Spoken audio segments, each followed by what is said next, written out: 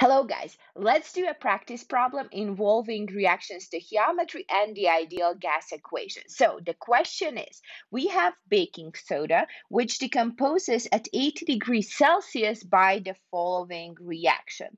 What volume in liters of carbon dioxide gas at 1 atm pressure is produced by the decomposition of 10.5 grams of baking soda? So because we have to calculate the volume, we know instantly that we need to use the ideal gas equation, which is PV equals nRT. And because we have to solve for volume, so we can rearrange this equation. Volume equals nRT divided by P, the pressure. So let's take a look at all the variables. Do we have the temperature given to us?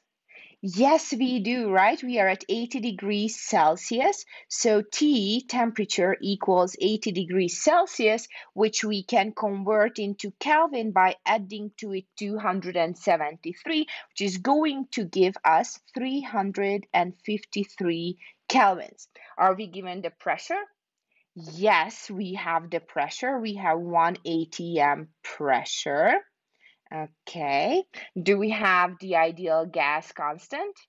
Yes, so the R volume, we can look at this nice little table here. We can match it up with the units of the pressure as we usually do. And because the pressure is given in ATMs, we are going to use this value for R, right?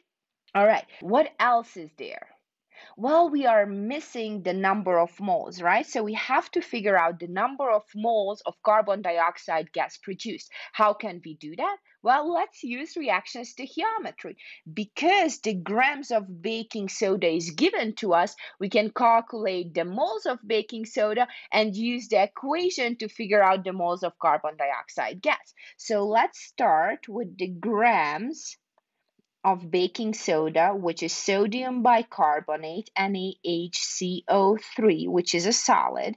And in order to convert it into moles, we need to have the grams of NaHCO3 on the bottom and the moles of NaHCO3 or baking soda on top. We know that 1 mole is actually going to be 84.01 grams, which is simply the molar mass of baking soda.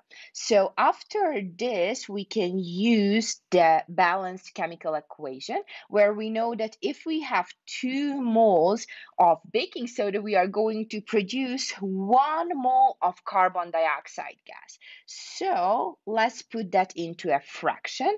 We have to convert the moles of NaHCO3 into the moles of CO2. And from the equation, 2 goes here and 1 goes on top there. Let's double check the units. Grams cancel out, moles of baking soda cancel out. So our final unit is going to be moles of carbon dioxide. This is exactly what we were looking for. And if you do this calculation, you are going to get 0.0625 moles of CO2.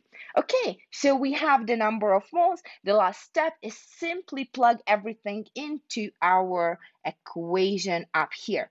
So the volume equals to the number of moles, 0.0625 moles of CO2 multiplied by R, which is 0.0821 liter ATM divided by Kelvin times mole, and this multiplied by the temperature, 353 kelvins, and divided by the pressure, which is 1 atm. Okay, let's double check the units. The kelvins will cancel out, the atms will cancel out, the moles will cancel out. Our final unit is actually liters. Excellent. So if we do this calculation, we are going to get 1.8 liters of carbon dioxide gas. Okay, I hope this makes sense. See you in the next video.